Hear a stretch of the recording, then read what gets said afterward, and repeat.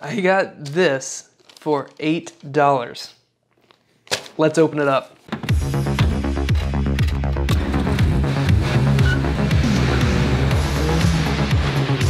Okay, if you don't know, this is a Timex Sinclair 1000. This is a very interesting setup. I saw this and I just had to pick it up. I immediately picked it up.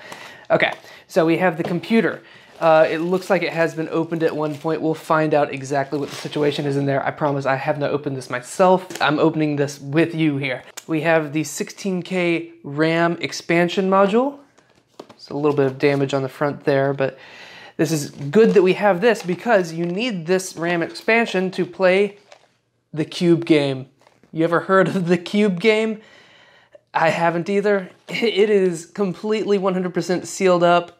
We'll get into that in just a second. Firstly, on the front, you'll see there's a price tag. That price tag is original. The computer itself cost $100 back in the day. The RAM expansion was $50. A set of 3 software programs cost $60, which is actually a pretty good deal. And they were able to do that because they came on normal cassette tapes. Again, we'll get to this later. So overall, the original owner paid $209. That's 1980s dollars. So that's probably close to $300 or even more today for what we're about to open. So let's get into it. Still has the original plastic. Man, the colors on the package are actually really good for being so old. Revolutionary technology makes this computer possible.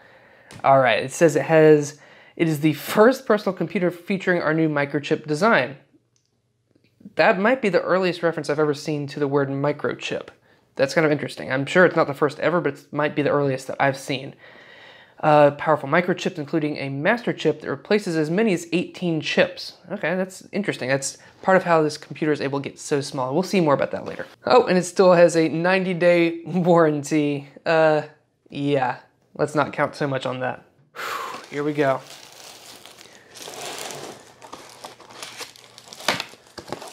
Oh my God, this might not have ever been opened up since the day it was bought. Look at how clean that styrofoam is there. Normally it would be all yellowed and everything else. This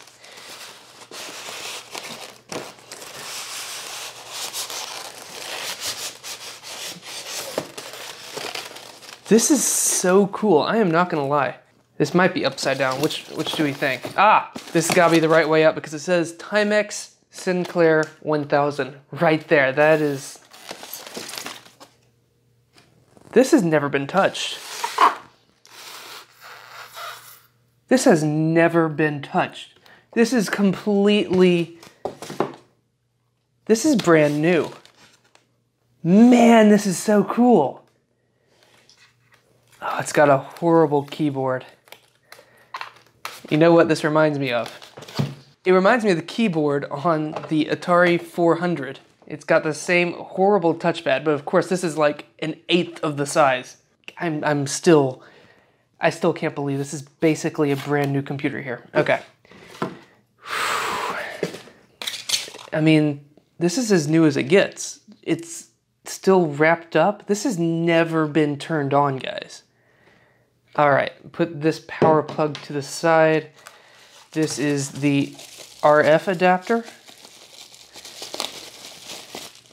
Because this computer does not have its own screen, it connects to an old-fashioned TV. There's sticky on the back, and it's never been unpeeled. I mean, look at that. This is a 1 in a million find right here. Let's get the computer. Oh my gosh. Look at how tiny it is. That's the whole thing. The back, that's where the expansion card goes. We got audio out, a mic in, that's power in.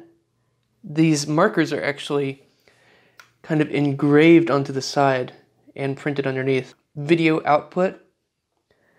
On the bottom, you get to change channels between 2 and 3 because like I said, it just goes into a TV. This is the coolest thing. Man. Underneath, you have your audio in and out. So this is not actually for audio, I don't think, but it's instead to hook it up to a cassette recorder which again, we'll need one of those to play our game, and I'll bring one in. And you get a TV lead in the box. And finally underneath, this is so freaking awesome. The instruction manual, the owner's guide. And here's the warranty. Oh my gosh. That's weird. It would be like 11 bucks just to buy this on its own. This is, it's got actual programs in here. This is so cool. And it tells you how to do the graphics modes and everything. This is awesome. All right, let's open up the RAM expansion pack. So this would be a $50 add-on. Let's open her up. It's got the same molded foam. Wow. Ooh. This is crazy. So these are the instructions. Make sure the computer switched off before plugging it in. And it has a memory test poke it wants us to do when we put in. This is the coolest thing. I cannot believe this. Okay, let's just enjoy what we're seeing. It's heavy. It must have some heat sinking in there. But yeah, you can see that will just plug into. I don't want to. Okay, I'll do that off camera so I don't mess anything up. Oh no, the little label came off. I doubt you can even see that, but that label was at one point attached right there, but it's just fallen off. So I will definitely put that back on. And last but not least, we're going to open up the Cube game for Timex Sinclair 1000. This is tightly packaged. It might take me a little bit to get my fingernails underneath. All right, we got it here. I've only opened up a couple of new cassette tapes in my day. So this is a fun experience just right here. I wish we had the other two games that came with that $60 upgrade, but it has some roughness on the label. I hope that it's in good condition. It still has the sponge intact. It should be fine. And look on the label, load cube. It tells you the command to type into BASIC to load cube. Well, gotta remember that. And of course it has its own tiny little instruction book. Load time is 5 minutes and 37 seconds. It'll tell you, man, this is gonna be awesome. A Cube game. All right, I'm gonna try to get this all set up and we'll be able to mess around with the Timex Sinclair 1000. Okay, I think we're set up. We've got the expansion pack plugged into the expansion card. I've put the logo back on there. I've plugged the TV out into the TV. TV is on, set to channel 3. Computer is set to channel 3. We should just need to turn it on. I don't even think this has a power switch. I think as soon as I turn it on, as soon as I plug it in, it's gonna turn on.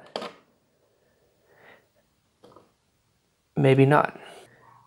Okay, we're getting 10. Come on, plugged in. There might be a reason that this was opened once. Getting started. Yeah, it should just turn on. All right, guys, today is tomorrow, and I was able to get the Timex Sinclair 1000 to work. Turns out it has a very weak video output signal. So by changing out for the included adapter and by adjusting the settings on the back of the TV just so, I was able to get this unimpressive video signal. Yeah, this isn't the best computer ever as far as features or usability goes, but it was cheap, and that's the whole point. It was advertised as the first computer ever under $100 back in 1982. The next thing I did was type the classic 10, print, 20, go to. So I did that, worked perfectly. Next, I got to load my very first cassette program. I pulled out an old cassette recorder I had, hooked up the audio input and output, pushed the load command into the computer, pushed play on the recorder, and we were off to the races in 5.5 minutes. Yeah, this thing took forever. But when it was finished, we were rewarded with the worst game I have ever played. I'm not even kidding here. It's just a Rubik's Cube knockoff with 2D character graphics. I honestly have no words, but anyway, it proves that this whole thing does work, and this is a really cool find. So, thank you so much for watching. I had a lot of fun unboxing this, messing around with it, getting that game to at least play, even if it wasn't very playable. But, thanks again so much for watching. I'll see you on the next one.